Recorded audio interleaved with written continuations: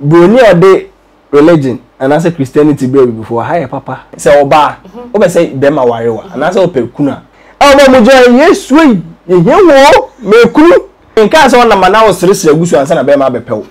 But at least to wenim kakra. Asai say bibini beka say all worshiping Yakopon na so osum nyame no. Ye san so sum ya sofo e chen. Yankase efie. Ngoro me ko pay gina. Ukro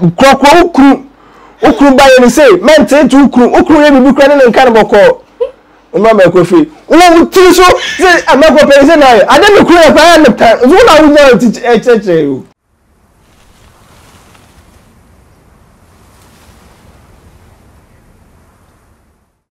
Abusiafo am said before masat na semene NQM. Now what to say maybe I just say omo ye single ai omo nya beba bia ma ne nka se we dey mfem pade ni omo nyina ahye wedding gown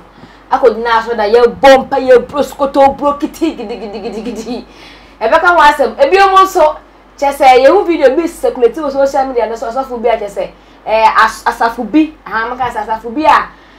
so omo bo brass band titi na omo nam suo mu na chese so for so na ye na se bi mo tika mu dika so man eti echire omo nam for mu di echire ensensem bi aba efa sa video no na finally chese abrante bi a ono se ye fa na year student a ebeto odwa se na ano chese omo perform ya ewo university yibi ya se ja to abrante atade no busia for there's a sad incidents bi a asa ba chire fa sa so we nyina na am osa ma chini say ya akufu be sani mam so a hweye e na wanu ti ba so comment like na hye ne mi adoma no so mi aso mai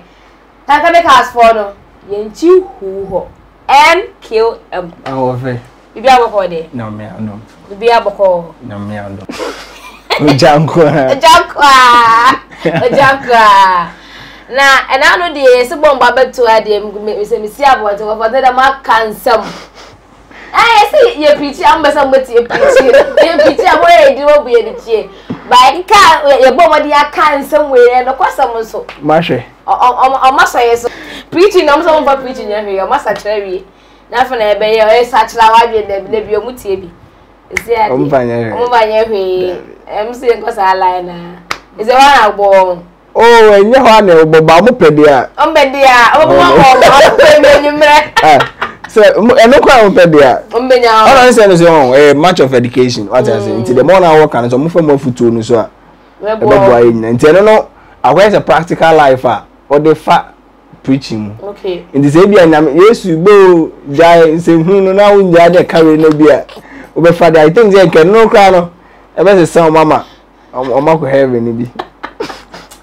for the day and nana kwa me mate bra pen ye hye nsem na se ye what you say single ladies and I say single women as you say mo ni a hye wedding gown dina sure dem a ti say mo bompa ye erade tie sufuro mo su bompa ye ni ade o mo nya kunu am say ni erade the balance are take it by force eti akona boko erade ntie de ye shy for ta de ja sure dem body a yetie bia nyangopo mobo asanse me beto monza na nemre mu e ma de oba wo ba na oba betime susu a be ma betime akasa obehu a onse wo pe a won pe wo tidie na wo hwa e ma ne ya de se ama o betime akwa kodu san pempen so e me ma na se stay de yempe yezo musugu nyangopo zo ba de shegu yes oka wa se say oba be da wase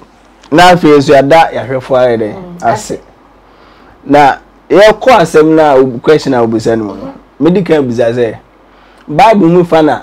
ye kan say o se chinchina oba bia ware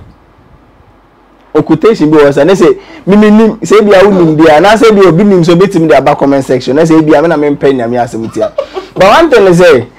on say we ase no yankasa ngase na ye did na mabiti kire ye ho sure o share the kind of maybe a nyankopon bo omo suban bi a omo wom ne bi a omo ye ani omo be omo ye no enka me no man me advice ni kwa akra so musufu aware sure let's not kasa because the on say nyembe ma bia na wa akoma wo ba no ho fe pii a obu no ho onim dressing we bibia me say no anya asai say bia bobeka say bia woni skent bia antimi nkopɛ oba bi sa na o respecting no kama we bia kama bi okono ni skase but asuso do kono waka che ne say bia ma manage ho no den pa no kre e bia bo say bia mkoka on ti ase e bia mkoka je say bia ma manage obeka je say wo sika ese adwuma say na we obetimi abom hoka esu ne bia oba no kwa so nya wo den opɛ ono no susu ntimi ye den enka ncho so twen say nyankopon be ma ye den abeka che ne say me ware o okay what I say entini nya mbra no o san check your population so the whole we ase no e ma dos che me mapa ma dos Ghana is 30 something million betimi na 20 million man ko what I say entini nya ye man ko aso dia e ma na nkasa so ho a we ka che ne say maame manage ho ba e mom me no oba bi na te ba manage oba ka che say mpacho me mbese meto aware so ana on to asa onye dey enti say be ma be na be fa also obade unya oso no de your own man no so me ka cho say Ghana e say e chema ni nyina so gu be man no so a bibiri sabeka de aka kwa a fast am say nti ho na kopon en create no so no be man dey en fa ma ho ana de sound to so bi me say e man bi nim so ho a de am fe ya wa am sharing ono mo kasa na mo ye ni say but emunim the duty and I said the call and I said the mandate of being a married woman. Yeah, on say enye keke say we beka so ware because go for baby ware na egu okay obetimi aware ne me want me bridesmaid ye say me na for we na be me say me wedding gown say ware na nche na egu e kan mabokwa mo bo ka 1 billion 10,000 ya de e cash ogofo mba wo nya ma say egu manu ase it before say be adoko into marriage na so otimi say me yes say bi wo me ho a emfa wo ba no ana afi be ma na wo so pese o ware no so no o so timi say bi o wa no ho amene ne tira mebre into the best way say wo so ba bi wo na wo ntumi a obetimi independent woman obe wo djuma kama unya be bi no so pe no ware okwa na wo na mo ba bi enye chinchire chance o ba bi anware okay what am I can say but first say o ba do ware but utu na unya ware na e ma ne ma yese chinchina me ye bi ware nti o say me so me ware bi ware de mo nyam so na tu o wa fefo o si su nyina o ma wa na to na no ma ware bi say me ho so ma ware o ma ne ji wo no krade enti before say be bon pai say rade ma ware no o so otimo say na me mpempa ya me bo ne wedding gown ma she say o he video na me da tu su yi na ye ware me ko trefi ya me say married woman say oh like me ba o ana me catch say before say we bo mpa ya ka say rade ma ware no o so wan kasa we prepared enye say ne fe ne kwa ene ne monyam hye no udi ne monyam hye na chi a odi sun beta ware ase asa me kana say enti say o pese wunya why prepared so pese ware a me nye sure say yakopon be feel uda say hwehwe ni mu na pese ware dia ana gown no be sha che bobo mpa obi ama asa me kana say but say why prepared wa bo an ho asie o bo mpa say o so ne be ma rade de e de be ma unsanka e rade de be dom okay ana o de dum wie so a na rade hu say o bo mpa ile o ka say rade o de dum wie me say na be ma no so start me krokro na edu me be metete na mo no say yes am so me wo a rade mfa ma enye the amount of empire bo na su ni de do abe wa so dem na be ma wa re no me do mu ye nya mu ni say akwai organization a omo pese omo congress as I say be any place no ne omo ni mbre she buso omo say omo won minimum obi am ni ba akokra but obetimi aka kire me say obetimi di be 1 month abe man from one Canada oh and 1 month squad the doors or a week and 3 days omo mo join yes we ye wo me kuru be bia from one kan omo ozo wasa go to say me ka ko say before so be ware so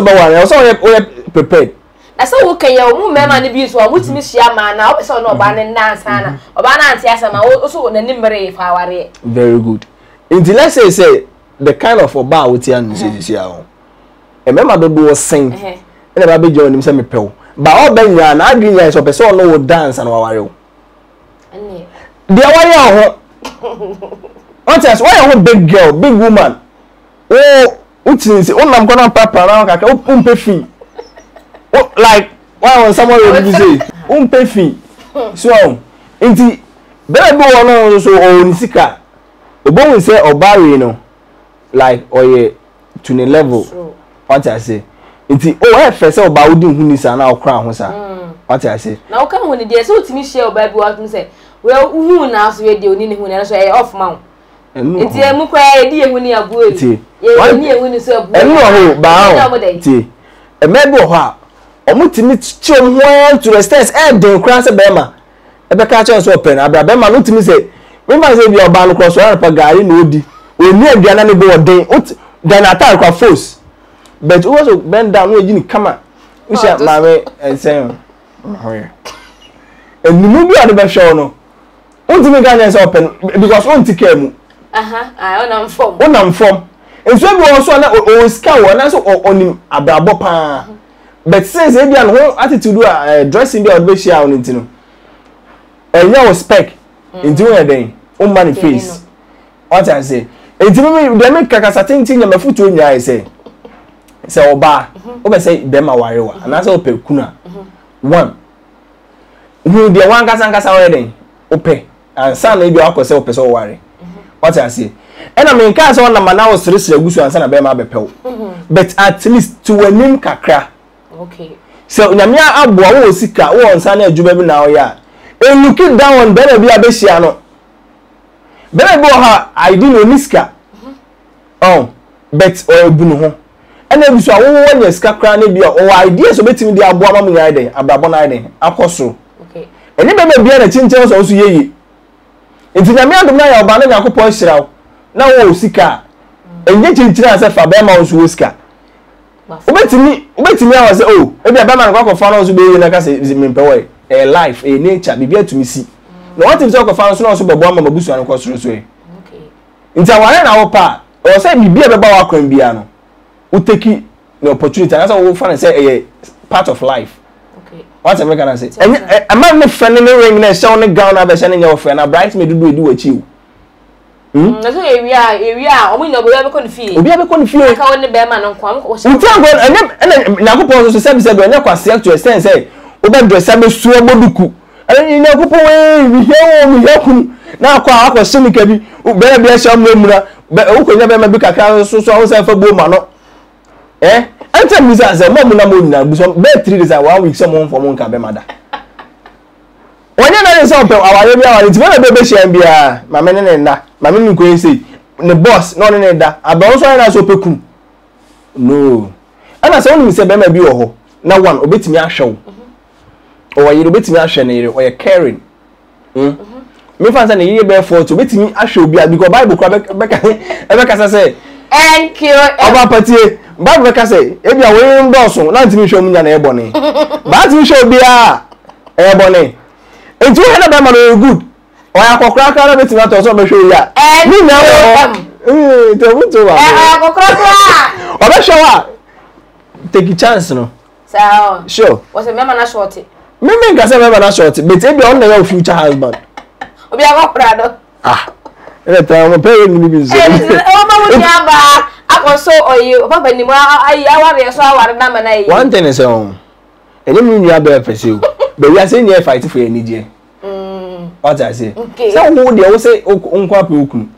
na wo nya bi o ana makonya say bi pani ana say obi a ono wo yire dada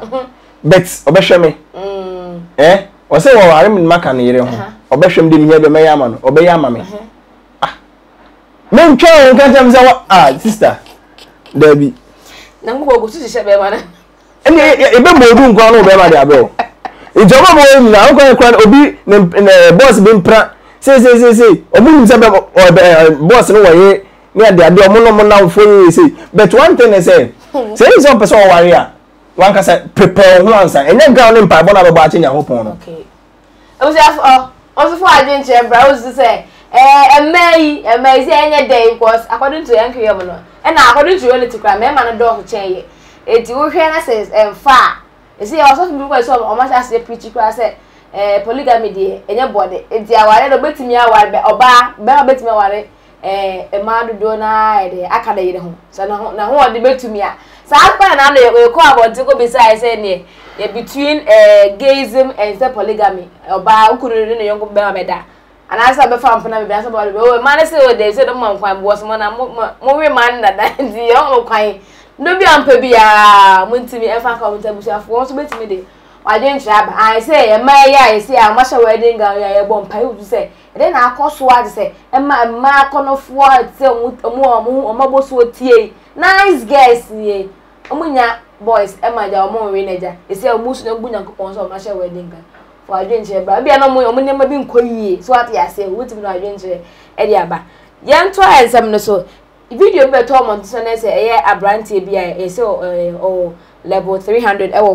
Kmtv apia Menka University and na say okopie mo school so mo ye unse okọ university bo am wo ba say omo professional hold omo ye e ga say school na mamani amani ahodo bi omo say okọ square mi ye e say ye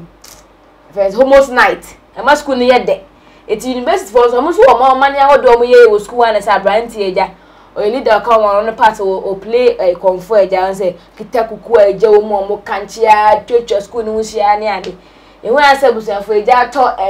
se brai atade you say comfort do mo hye na etwa mo asere ha bi e na ba dimrika obi agonfo o kanchia se o ra hum no afa jana ma number ni so o kopie so bi ni ho awuro mu say ya e na say abrante ni hye nya asem kotwa ene abeto monto so say current day abrante na wu o level 300 ya school ni kwa so mo hye nhwe mu ase a e say abasa activities how do e school school mu how do no obeso mu twam ene school for no say be say ma school mu nyande na emom say particular ones be say o say dey dey enyi information bi wono ma ka say mu twam nyina so dey a be do all we can no play so dey ma go kakra mrem one thing is schools ni na no on say Ghana na your curriculum now more of theory practical no yen yeah in these activities we no so entertain school abra can kind of man be brave now I do boy a friend no SRC week e be also a whole week so e be also a moye no e bia e ko invest for a Miss Akwaba Mr. Akwaba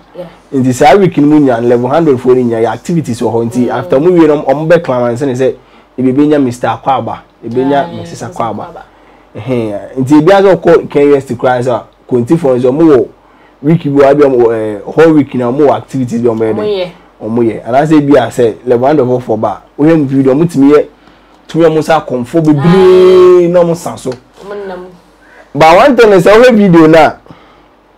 catch na ne shebre na nkra wu dey say na o say esi sa o sure be one thing is sisi a say bia wo fie na enye gya na bekum a say if ha hia say bi o e kwa be fa so apie no okra otra bitimi wo what I say I was bet o have video na wa share wa confront ai ten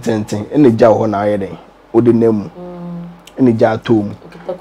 okuta kuku start ne gya to mu no be start say e minim se ne de padlock unlock ya na enter the one time I say ye ne nkra wo ni say na say o say esi ene esi eni kwan say esi a nke kwa be fa so aro atare no nko ba wo on fa so be naked ne anam ho yeah anu so kwa ma obi adwin mo what I say ana bebe no na epubi be ho ana o chine ko peso le ko tom epubi ani ho de ana say pubi ani ho de a en fa na no we de na wo ko what I make can I say and now he per guy in the story now things so guy bia say hu ye ne de pa like omo a me fa say bia obi twika akra na o say bia metare ho nim say yo ni say o hwe utie omo a munim guy na omo sa ni je ni sa no ye ne de what I say enti dem ya de bet ya say bia level 300 no ti ya for school ni mo na bi we na bi say yes no ya bet one thing is school ni de na mo so ka some person mu twam no and some person mu review and some investigation bi ahunya o mo aka na da o ne hye no by review ni say e bia untimi nka say activities e wo university o nya ide we ye feel what I say and na a comfort the zunting and oh yeah, but one thing is say BBA ni wa na so be den eni ho eni omo the first person na why side no den e wo school yeah what I say and the BBA den esi nti the yan say bo mo say mo be sha ahwehwe no say mo ye because in school say you go say election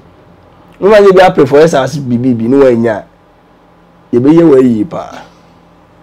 bo say timi fa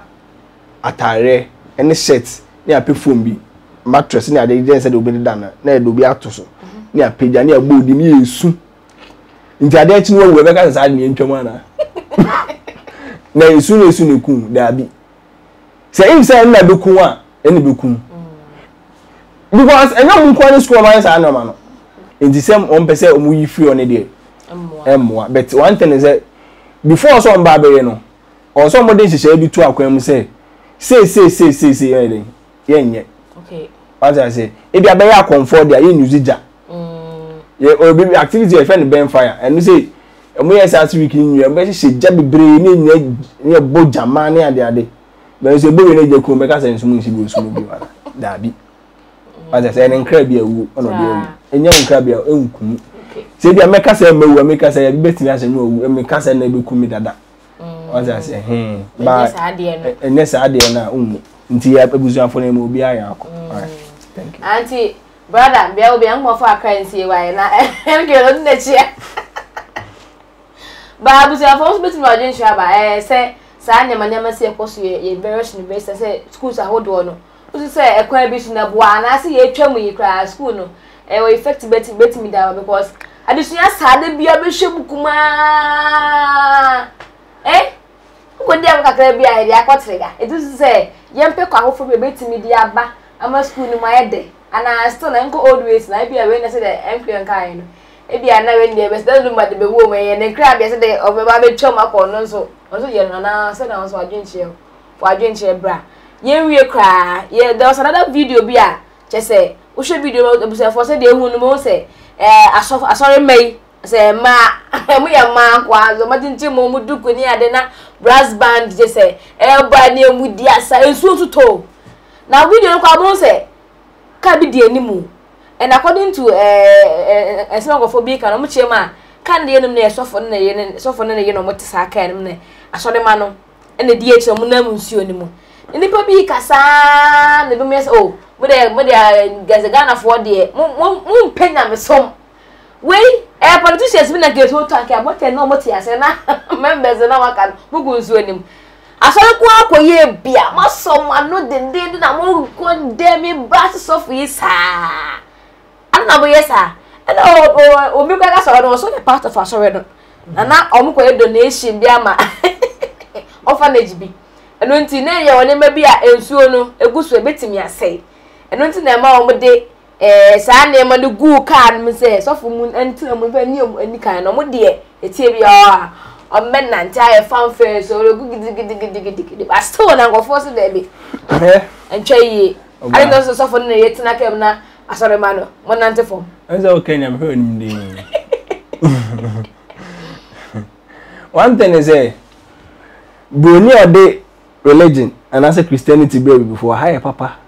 adentina and can stick to your comfort na nka ho munku ye na bi nko adentina because the time make say aside say bibini be ka say all worshiping yakopon na so osum nyame no ye san so sum ya sofo e chen yanka say afie asa omugina ho man se yakopon was I understand so say di bo say the yakopon man ko de mo manti ase on say obefia ebu na de ma wasofo ma me omo ese man ko a omo so mo bodam se na me maku omo ho say no ko fe ka so bunu ku se obu sofo no ye kika ni manya me som we no ye so oh ye mfa so nim na abaye na yakọ yakopon se ye ni abe ni yakopon hirae sofo ba cha say nsuo no yakopon hira me na do ni nsuo emu na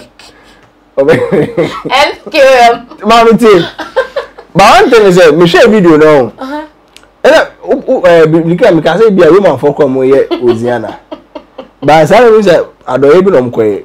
Adoye be mko. omuwie ebi ameko pelu ochim duku soroku de eche o man kwa soroku ma boka wo soroku ka ya nkwa ya boka nti o se eden ye nam so na soroku no bodi echi ne ko so ne tia soroku fo beka se time aso nti eden ya nko ba wan to say se adoye na mo kwakwa ya Bible cry say o ye abi obi a wo nsa nifa ya ade a e ma won sabon kuma eden de na efese insu to insu na eto no yentimi eden emfemu nko ba normal ye de insu no tiwi a ye de wakoma orphanage for no ombe chire mu na chire mu no de ntina moko ye kwaya da ya ma orphanage for na me nsira mu yo ana sister da ase amanse nyɛ hu se mo kwa kwaya doye me nyɛ sure say adoye ebia na mo ye ebia sofofofo aba ho na sofofofo na aba no mo de ne kɔ o ma sɔre dem nzi sofo ne se ebia Yesu o tra ponko so ye na oziana ne ye na mfom azaze nzi ebia sofo no ye sabe ponko se ka ebia baka sofo na ba society ofofro so Methodist from ana mo ka Pedro mo ka society Roma for make the Paris azaze after about for ntien fa no nko ye kodu wi a mesoma me kru so mfa matare ene me duku for friend den mfa mrebe me kora me kru wi ma wa ko dina tem azaze kache be ha yo nko sofo ye na tena ke ba wo bra be no abo ba we nyam so me nja obi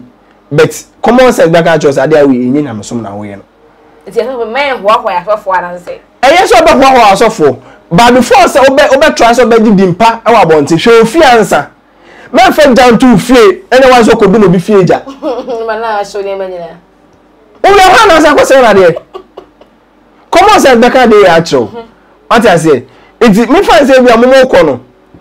mo phone ene ade kura wo mo kura na ma se no ana mo phone se ade mo da mo bi say on fa ko ende say dia bi egukani phone se egukani phone se no ko ne na nsu obi wasasabo mu a owi a okoda ko ho na ze ne man na ekwa brebe so mira fo nko a owi akofi ina bra ma bre pa so bo aboye na me asira ye enam zo nya me asira den sasabo na den na beteche mo wonam na bibi power na opra beka se na akwan obeka se da bi na akwa ya do ya na zan akwan sinyankopɔ die de ne je ho ne so mpa so hwe nyanka emisia ani ekunafo ni se hwe nu nya misu mo yebio me kwa me ka won ba twene kwa me bu fu cry free ba wo so magiska o mu die che me ko mpani fo o mu nya so me njaje ba mu nya so ko bu fu kra no ana me ko fo no mo me ko fo wasama na se ni se me me ko fo wasama o ko e fefe mo mo pedua bo bebere pa me ko fo mpani fo o mo pe no me o mo tiri mo den o mu a oyi obi de ne ba e betan nchen so e made a o tete o mo ya me ko fo mpani fo sa na obisa sister ene bisa omo weska na omo nya omo ne say okwa so dem omo position bai omo so ne o made no bo so onko na omo ba address ka mo ko school papa na akra no ahye sai to kra onko na ne to ate ne ba na nya hwe banka de na fese so nso nko so ya janka ne bi enye janka se chinchira be obe pija sika da ko chuden so mu ana fa se be ya ba afode maybe a unam kwa so ma musiri scanner ade na so obi na mu weri akokom de no onya aduane ndi what I say oh nya o be service ka so for me vitamin send 2000 mo mo se ma no ade wa ya ade oba fi grandpa so me da kwa ba for de yes mo me ade we da mo ye no eni nyam som what I say ana Bible kra be ka so say minim quotation ne ba minim say Bible ka o kwasare de say o jiji wanim ama o ka wanim ama nyam som no ebia o so ya onnam ba bi na bom pa o be so bia so o de o bom pa o ye fasting kwa ka che obi kra na fasting enya fasting na wo ye no what I say say no occasion bi anase program bi no mo ya so for na ngasa wo say no mo ye na ya depend yan ko ponsan ko no no kra ko be pakeka esi ka de na first nka so for ye I say me fan say bia wo ye bibi now leader and say assume no way obetimi aka say onye bi obeyebi so for us ade na mo na mo so mo ye sasabro ene na mo na be temu ntimi nai so for man ye so for man akwa agbo ye namu so for so the kind of convoy be me fa bia mo fa obi enye ya me so no mo ye no ntimi me foto e me say me kan say me dey foto se ka your final words. Enti look on bia was place ya ma so ya me nyasem. Kaza tonto. So final words. I conclude. Me final words say. Me summarize it. 3 topics ni na. Na the topics I are discussing here is 1. So ba opa ware a. Be ma bi no twempena. Say them plan train city and say na ware. Omo je o maku. Oze. Omo je o maku. Omo panya. Unko na maku page now. Ukru ba ye say men say to ukru ye bi kra na nkan boko. Omo maku fi. Wo ti so say amaku page say na. Ade me kru e pa na time. Zo na wo na teach Right. So ope aware pa. Unya mpra twen a. Twempra ni suban be twempra no eno na de be kwa aware enti nye hwe eno say we official abusuafo na eden enimo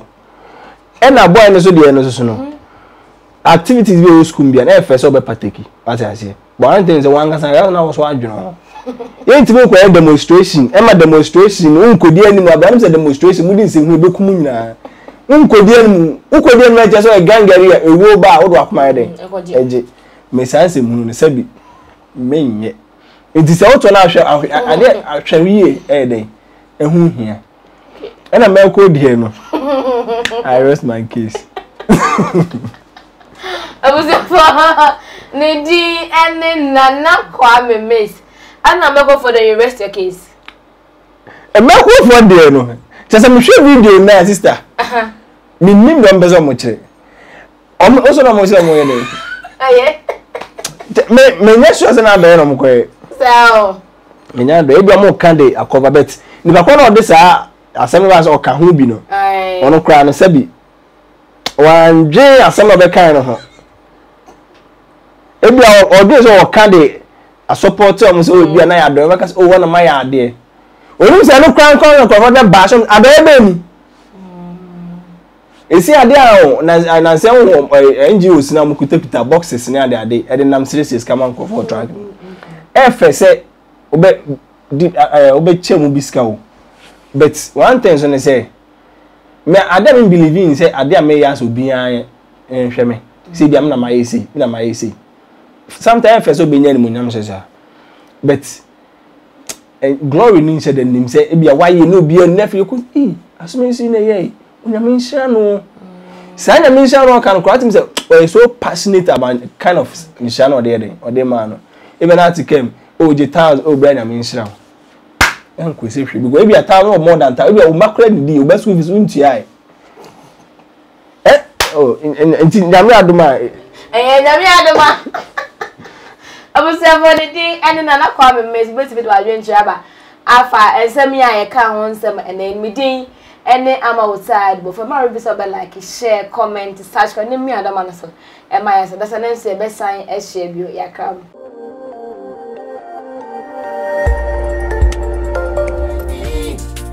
Khemical TV Khemical TV anything goes Khemical TV for quality entertainment Khemical TV at the room.